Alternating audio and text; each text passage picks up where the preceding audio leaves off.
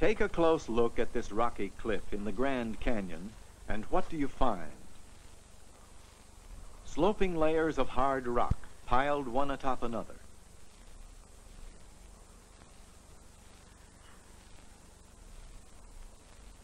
Smoothly rounded sand grains, all about the same size, cemented together.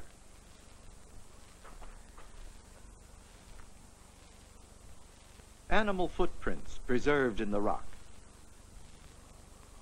What do these clues reveal about the rock's origin?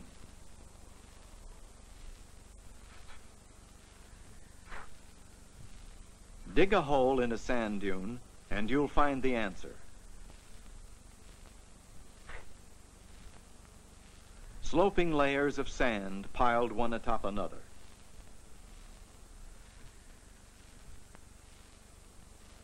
Smoothly rounded sand grains, all about the same size, shaped and sorted out by the wind.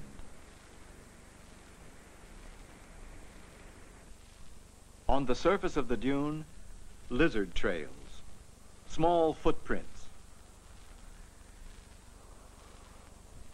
So this rocky cliff is actually part of an ancient sand dune that hardened into rock. The story of the rock's origin is preserved in the rock itself. We are able to read the story because we know how to interpret the clues.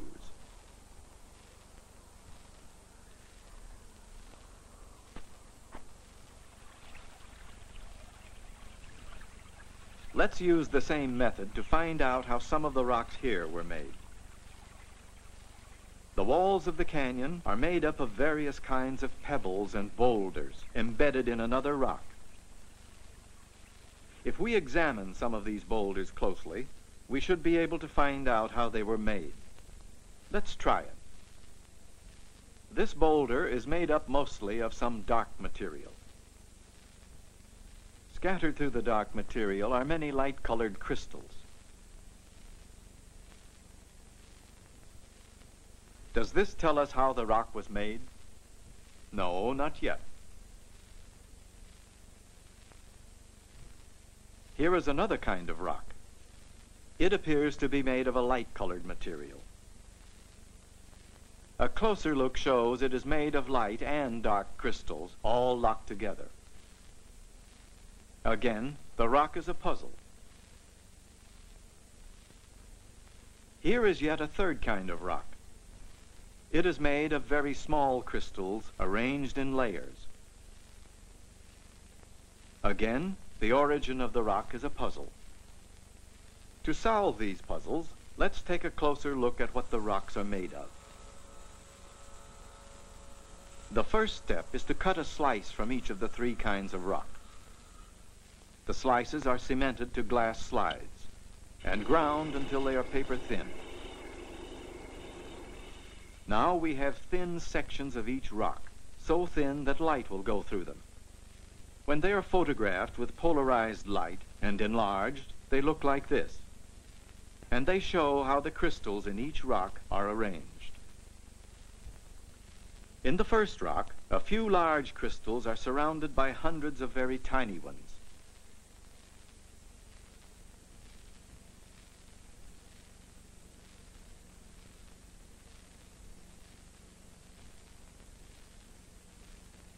The second rock is made completely of large crystals that fit closely together.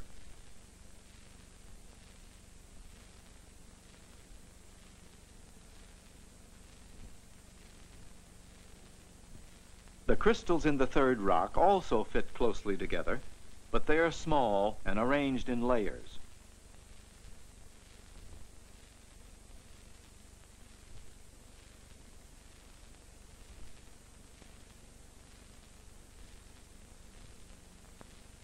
All three rocks have one thing in common. They all have crystals in them. But in each rock, the crystals are arranged in a different way.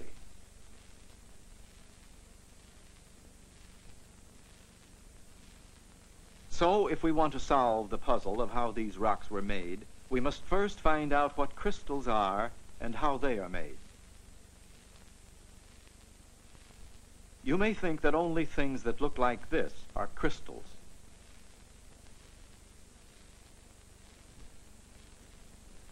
Actually, most solid things on Earth are made of crystals. For example, sugar,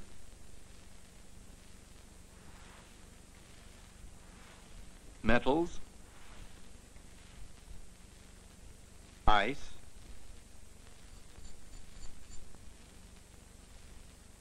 and salt. Here's another crystal of salt, only bigger.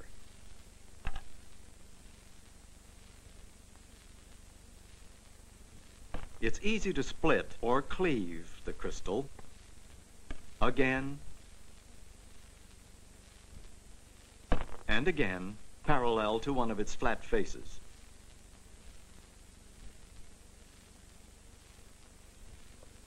If we try to cleave it in a direction not parallel to one of its faces, the crystal shatters. The fact that a crystal splits neatly only in certain directions shows that it is weaker in these directions than in others. But why? Here, magnified over 1,000,000 times, is what the inside of one kind of crystal looks like. The parallel lines are formed by many layers of atoms, the tiny particles of which all things are made. Now it is apparent why a crystal splits neatly only in some directions. It must split between layers of atoms.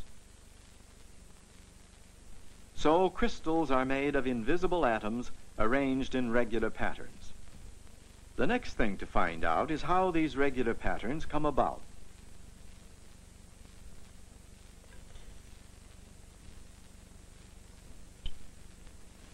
These are crushed crystals of a substance called salol. Each crystal fragment is composed of millions of regularly arranged atoms. Watch what happens when we heat the crystals.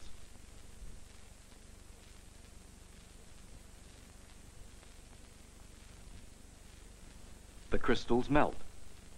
Heating the salol destroys the regular arrangement of atoms within the crystals, allowing the atoms to move about freely in the hot liquid.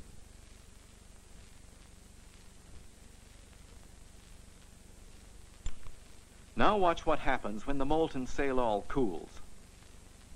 We'll use time-lapse photography to speed up the process.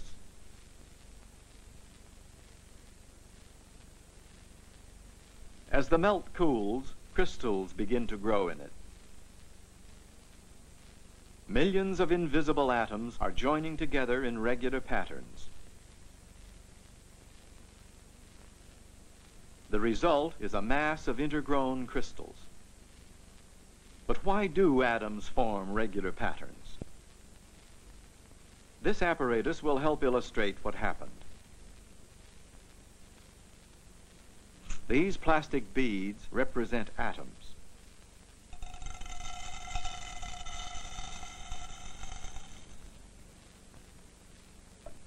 To represent heat, we'll use this vibrator.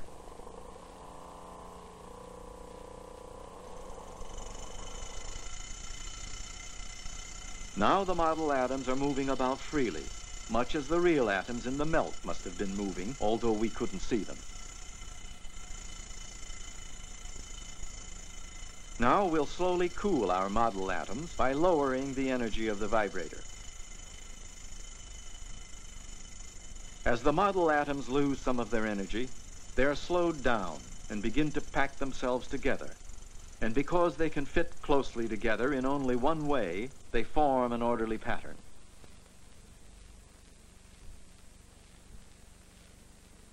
As the invisible atoms in the melt cooled and lost some of their heat energy, they formed regularly shaped crystals because they too can fit closely together in only one way. So atoms can form crystals only as long as they are free to move into regular patterns. What would happen if this movement were stopped suddenly? Let's find out. This crucible contains powdered bismuth borate crystals.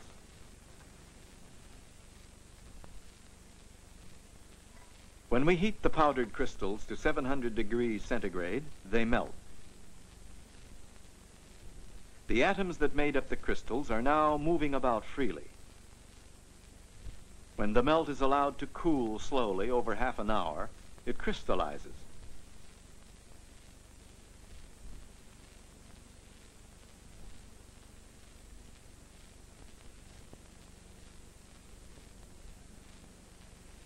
The result is a mass of intergrown crystals. Now let's repeat the experiment, but this time we'll cool the melt suddenly, in 30 seconds instead of 30 minutes. This time, no crystals form. By cooling the melt quickly, we froze the atoms in place before they could form orderly patterns. The result is a solid mass of unordered atoms. We call this glass. We can use the model atoms again to illustrate how the glass forms. Watch what happens when we suddenly stop vibrating them. The result is an unordered arrangement of model atoms, much like the real atoms in the glass. It is as though they were cooled suddenly, before they had a chance to group themselves into an orderly crystalline arrangement.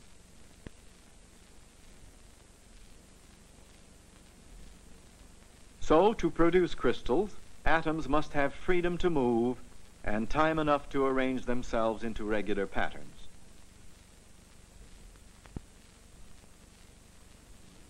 If this freedom is taken away, the atoms remain unordered and form glass. Now let's take the 3 sample rocks one at a time and see if we can figure out how they were made. The well-formed crystals in the first rock suggest that it was once molten.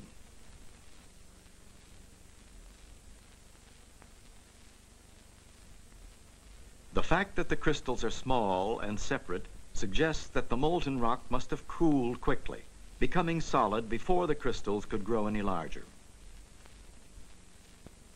Where in nature is molten rock produced and then cooled quickly?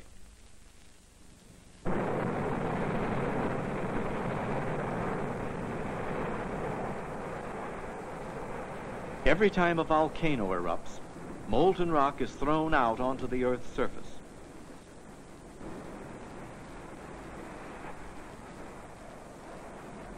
As the molten rock loses its heat, it thickens rapidly. As a result, if any crystals were growing in the molten rock, their growth is slowed down or stopped altogether. Within hours, or at most a few days, the molten rock hardens.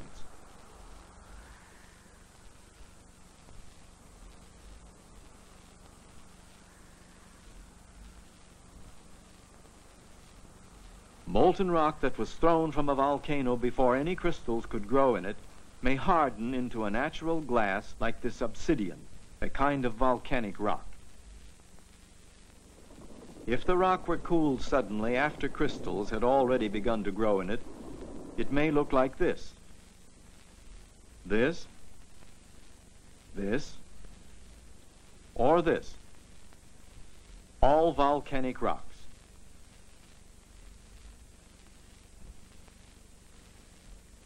How was this second piece of rock formed? The crystals in it show that it was once molten. Because it is made of large crystals, completely grown together, we know the rock must have cooled slowly enough to give all the atoms in the rock time to form crystals. Where in nature is molten rock produced and then cooled very slowly?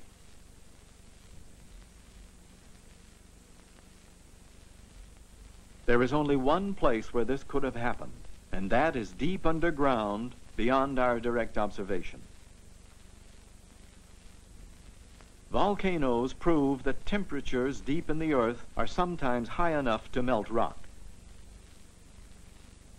When a mass of underground rock melts, the overlying blanket of sedimentary rocks and the remaining body of unmelted rock act as insulation. So very little heat can escape, and the pressure of the overlying rock keeps liquids and gases from boiling away. Over a period of thousands of years, the molten rock cools. As it cools, crystals grow in it, changing the molten rock into a solid mass of intergrown crystals. If forces acting within the earth should now push the crystalline rock upward, erosion would uncover the rock.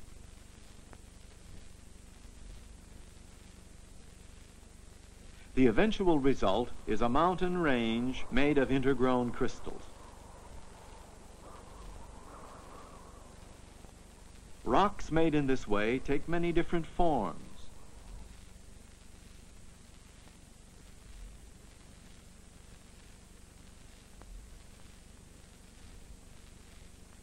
They are called plutonic rocks after Pluto, Greek god of the lower world. Because both plutonic and volcanic rocks were once molten, they are both called igneous rocks, after the Latin word for fire.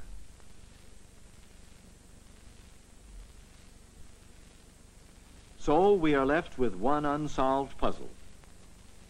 This rock is also made of intergrown crystals. But in this case, the crystals are arranged in distinct layers. This suggests that the rock never melted, at least not completely, because melting would have destroyed the layers. But if the rock didn't melt, how can we account for the intergrown crystals of which it is made? A demonstration with this wafer of steel will help answer that question.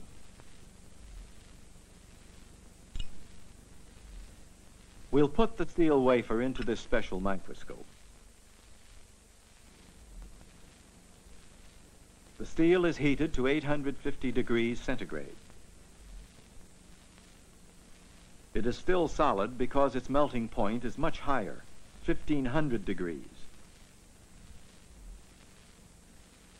The microscope shows that the steel, like the rock, is made of intergrown crystals. Now we'll raise the temperature of the steel, but keep it well below its melting point. Even though the steel is still solid, some of its atoms must be moving about because the crystals are growing larger. So, under certain conditions, atoms can move in a solid and cause crystals to grow. Where in nature do conditions exist that would allow the atoms in a solid rock to move, causing the crystals in it to grow? You recall that plutonic rock is formed when a large mass of rock melts deep underground and slowly crystallizes. The surrounding rock, subjected to almost the same high temperature and pressure, did not melt. When such rock is pushed up and uncovered, we can see what the heat and pressure did to it. Most of the mountain in the foreground is made of light-colored plutonic rock we know was once molten. The dark rock in contact with it is a remnant of the surrounding rock that did not melt. Let's take a closer look at such a contact.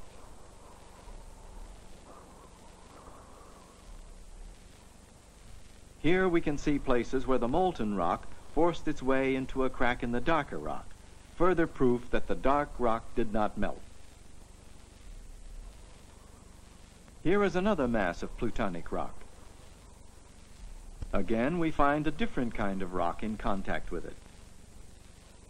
The darker rock is composed of distinct layers, and the layers are composed of intergrown crystals.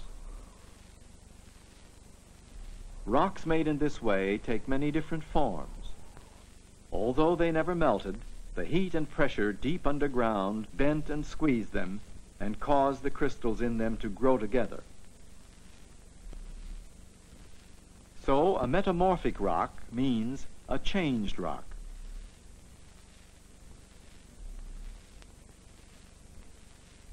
Now we know that rocks contain clues to their origin. By interpreting the clues, we are able to tell how the rocks were made.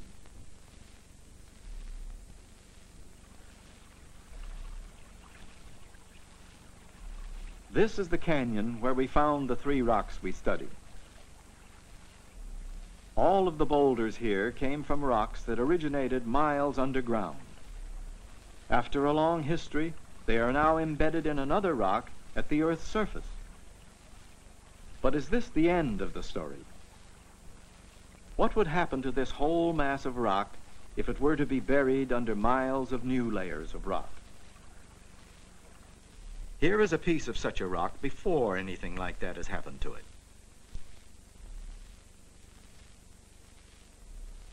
After being buried miles underground for millions of years, the rock would look something like this, completely crystallized and much harder. If the rock had been carried even deeper underground, where the heat and pressure are still higher, it might look like this. How has it changed? What might have happened to this rock if it had been carried still deeper underground, where heat and pressure become even more extreme? It has been said that most rocks are made of other rocks. Do you see why?